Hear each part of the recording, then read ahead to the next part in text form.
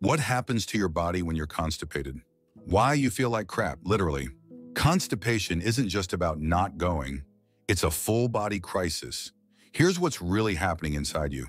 Your gut is a highway for waste. When you're constipated, that highway turns into a traffic jam. Why? Dehydration, low fiber, or even stress slows down your intestines. Boom! Everything backs up and your colon starts reabsorbing toxins. This isn't just uncomfortable. The waste in your gut produces gases and inflammation. You feel bloated, tired, even cranky. And long-term, chronic constipation can mess with your hormones, immunity, and more. Here's how to fix it.